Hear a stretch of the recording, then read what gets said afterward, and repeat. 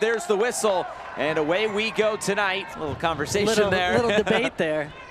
They'll play it short. Something off the training ground. Chance here. It's off the crossbar. The bicycle kick is also missed. Still another opportunity, and this one saved by Lund. And what a little trickery here. Just a little short ball just catches Racing Louisville off guard.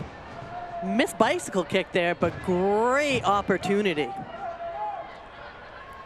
Well, some early opportunities for Orlando. That's something straight off the training ground.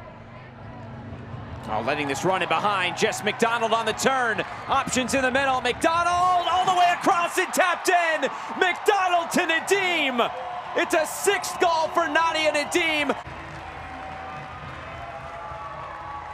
Great play by McDonald, just letting it go through her legs. A little dummy to fool the defenders. Makes an easy goal for Nadim.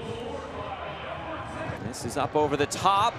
And a chance here. Bonner racing back defensively. Won't get there. Here's the shot. It's pushed away by Lund. Look back at that last opportunity. Yeah, and a great one here. Good cutback. And again, on this turf, it's going to be hard to cut, especially defensively, trying to keep up. And what a reaction by Lund. Wong. Now the shot. It's in. Louisville scores.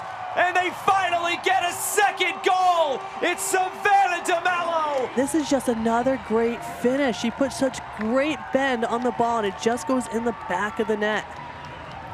I mean, this is not easy to do. She has two defenders right in front of her. She picks her head up. She sees exactly where it needs to be placed, and that bend is perfect because it's going in and around the goalkeeper into the back of the net.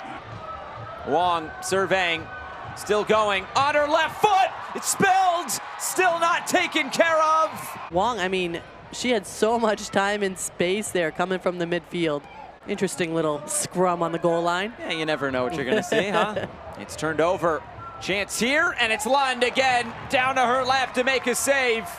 And Murray has done a great job all day defensively, but just a little miscue with the midfield there. That could have been a dangerous turnover. Another cross fired in. Bonner sends this away, and Lund another save. And had a knuckle of a spin on it, so there was really nothing else she could do but punch it out. And that is the final whistle. For the first time since May 22nd, 13 games winless. It is over. Louisville back on the winning track.